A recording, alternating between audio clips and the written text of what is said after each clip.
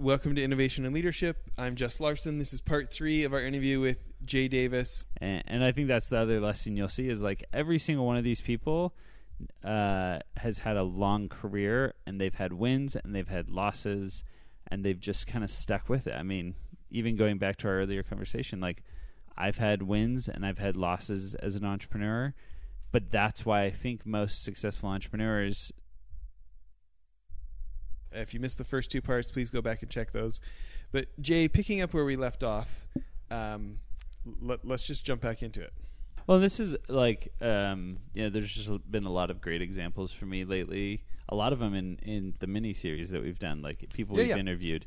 But like, I can't remember his name, but he started Quest Nutrition, and I just watched a video with him where he's talking about how, he kind of had that experience of like he was broke, old car, building his company, and then he sold his company for cash, and like from one day to the next he went from like $1,000 in the bank to like $50 million in the bank, like over like the course of a week. All of a sudden the money was there, and he was like, and nothing changed. Like I didn't change how I felt about myself. It didn't change any of my like emotional challenges or emotional like positive things I felt about myself. And I think that's a crucial lesson, is when the end goal is so much. Andrew Smith, who we just interviewed for the podcast, who I think was just an amazing person, an amazing interview, but he said... And for people that know him, that he and his wife, they've got 170 restaurants now, did $800 million in revenue last year. Yeah, it's just a great like episode, amazing entrepreneur. But one of the things he said when he's looking to partner with people, because they go in and they take basically... a restaurant that has 3 or 4 locations, or maybe even 1, and they grow them to 50 locations, 75 locations, and help them with that rapid growth. But one of the things he said when he's talking to a restaurant owner who they're considering buying their restaurant, he's always asking them, like, what's your motivation? And if the motivation is money, he's always like, no, I don't want to work with you. And that's just a huge red flag for him. And I've noticed that too. Like, people who want to be entrepreneurs because they want to be rich, like there are a lot of better ways to make money that are more likely for you to just even make any money than being an entrepreneur. And so, like even with PillowCube, I didn't do it because I wanted to be rich because I'm thinking that it's the next unicorn. I did it because I liked the idea.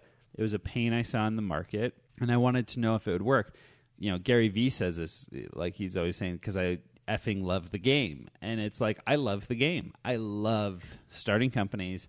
I love creating ideas. It's not like you don't want the money. Products. It's not like the toys are more fun. Yeah. But at the same time, it's not all it's cracked up to be. Yeah. Like I think about, I was 24 and I just left M&A at Citigroup, and I went over, started selling investments, and was able to buy this like S-Class Mercedes. And I remember like, I'd been dreaming about a fancy car for years, and I just like thought my life was going to change, right? Yeah. And like a week later, I'm like, nobody cares. Yeah. Nobody cares that I have this car. Like I can see, if you can afford that car, I can see why you want to drive that one. Yeah. Like it's a really nice car. Yeah. And I was like, it's just a car. There's no fireworks. Yeah. Yeah. And like a month later, I sold it to buy an investment. Yeah. Because it was like, it just wasn't all it was cracked up to be. And which is funny because unlike Warren Buffett, I bought a speculative investment and lost it all. So I should have just kept the car. Right? But, well, let's do this. I know we're winding down here for part 2. Tell people a little bit about what interested you in doing the mini-series with me, and maybe a couple highlights of what people can look forward to. Yeah. So I think a big interest was, one, just meeting great people. And it's been super fun. Can you talk about who we've had so far? Yeah. So we've had like Andrew Smith from 4 Food Groups, who we just talked about. We've had Joe... DeSena? Yeah, DeSena, so we've had Joe DeSena, who's the CEO of Spartan Race. He's also founded the Death Race and like all these insane physical challenges. He was amazing, like just such an incredible entrepreneur.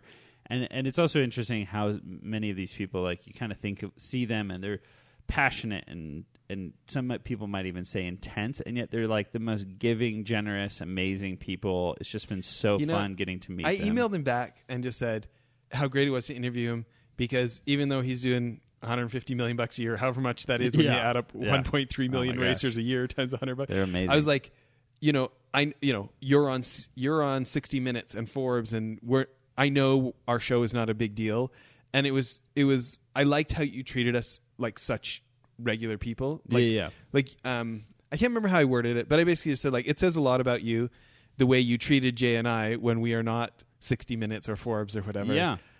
And I think that's something I've seen with most of these entrepreneurs, that they just realize that they're just people. I mean, Andrew even specifically said that. Like, you meet these big entrepreneurs, you realize, like, they're just people.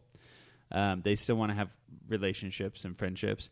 And as we've gone into it, I've learned, like, don't go in asking for anything. Don't go in trying to hope that they're going to, invest in PillowCube or something, Which, like, we've gone and met with, we've had these venture capitalists and people who definitely could. Yep. Yeah, we've met, like, Peterson Partners. We interviewed Ben Capel from Peterson Partners, who invested in Allbirds, like, tons of great, smart investments. The guys at the university fund that are in Snapchat and all those ones, right? Yeah, so we've, like, been able to just meet these amazing people. Divvy just raised $250 million. Yeah, Alex from Divvy. And as you kind of meet these people, it's just been really fun to learn about their entrepreneurial path. That they're not like different. They're just normal people who they've worked achieved hard. mastery. Yep, they've worked their hardest. So that's what was really interesting to me about doing the mini series. But then also just learning more about marketing. I think, like, anyone who's listening to the podcast, like, they're listening because they want to continually learn. And that's a goal for all of us. And I think that whether you're an entrepreneur, whether you're just an innovator, not just an innovator, but if you're an innovator in your company, no matter where you're at, all of us just want to learn. We're trying to learn things that we didn't know beforehand. So I think this mini series will be super fun for people. We're hearing a lot of kind of behind the scenes stories of how things got started. Andrew, how they almost missed the investment in Snapchat. Yeah. How easy it is to kind of overlook things or miss an opportunity. So I think it'll be a good experience for people, whether you're starting a startup or you're at a bigger company and you're just trying to kind of ignite some marketing magic. I think it'll be really fun. I was thinking about your statement of they're just normal people. Like, in certain ways, they're not. In certain ways, they have done exceptional things, and they have paid the price that other people have been willing to pay, and they maybe came to Earth with some different aptitudes that they then doubled down on. But I think that's not the surprising part. We already knew they're exceptional. That's how they raised $250 million. That's how that's they why did $800 million in revenue, right? Yeah. The surprise is, like, that they... I don't think and anybody in the series, we've been lucky we haven't anybody who's full of themselves. Oh, no. In 300 episodes of this show, I've had some folks that are pretty sure they're, they're God's gift to the rest of us, right? Yeah. But anyways, I think it's that, like, I think I look up to these people so much, and we're like, oh, Jay, guess who we got, right? Yeah. And then we go meet with them, and you're like, I don't know. I honestly don't know how to, like, exactly put words to it, because it's so surprising when I've put them on this pedestal to realize they're exceptional. They're exceptional, but just like us. Yeah. Anyway. No, I think it's a really good point, and it's amazing. Like, I mean, Joe was like, "Hey, come to my farm in, I think it was in New York, Maine. Yeah, and, like, come to my farm. I'll Bring put you your through family. a workout. I'll put you through a workout. Like, they're just great people, and so it's been really fun. I'm super excited for people to listen to them. I mean, all of them I've left inspired to, like, I'm going to go work harder. I'm going to do better. I'm going to be a better leader, innovator, entrepreneur. So I think it'll be really fun for people. But I think that's the point of these that's why I've been excited about doing the podcast, is just getting to meet people who are maybe a little bit outside of my normal circle of influence, and who inspire me to go do great things, because, like you said, like, they're normal people, but they've also done exceptional things, and so it's just really fun. So I love it. Well, these episodes the miniseries will be coming out here on Innovation and Leadership, and then if you want just those episodes, there's going to be a standalone Startup Marketing for Geniuses. And even after the miniseries is over, hopefully you guys keep going with that one. We're going to it becomes a long-term thing. yeah, we're going to keep taking it and kind of make it the Creatively podcast that will focus on these startup marketing geniuses and just people who have done stuff that hopefully will help people who feel stuck and who are kind of like, hey, I want to do something, I want to start something. And I think that's the other lesson you'll see is like every single one of these people has had a long career, and they've had wins and they've had losses, and they've just kind of stuck with it. I mean, even going back to our earlier conversation, like I've had wins and I've had losses as an entrepreneur, but that's why I think most successful entrepreneurs started their successful venture at 40 or in their 40s, but that wasn't their first attempt because it just takes, like anything, you got to swing again and again and again and again and again and again, and then eventually you connect. And that's what's hard about entrepreneurship, I think, is that a lot of people who talk about it, it's like, dude, get your first one out of the way because the likelihood it's going to work is very low. So do this first one. Make it survivable. Yeah, just make it survivable and get it out of the way. Yeah. You know, you look at the statistics of how many millionaires, self-made millionaires, didn't make their first million till their 60s. Yeah. You know, and all of a sudden it's like, oh, if I guess I'm not a total waste of skin because I didn't do it at Mark Zuckerberg's age, right? Yeah, that's the exception. I think that's, again, kind of, I love that Gary Vaynerchuk quote where it's like, dude, you got to, if you're doing it for the money, it's going to be a disappointing ride. I mean, even Andrew talked about this. Like, he sold his first company and went and bought a Ferrari, and then thought that was going to make him feel great. Yeah, thought it was going to make him feel great. Then 3 weeks later, it wasn't he was enough. Like, that didn't make me happy. I'm going to go buy another one, and that didn't make him happy. And I think that's the realization. That's hard when you're hearing someone like who's that successful. You're like, yeah, but, and there's all these justifications. And he does race cars, and he's in the Porsche racing circuit with Todd Peterson and those guys. Yeah, and he enjoys that, right?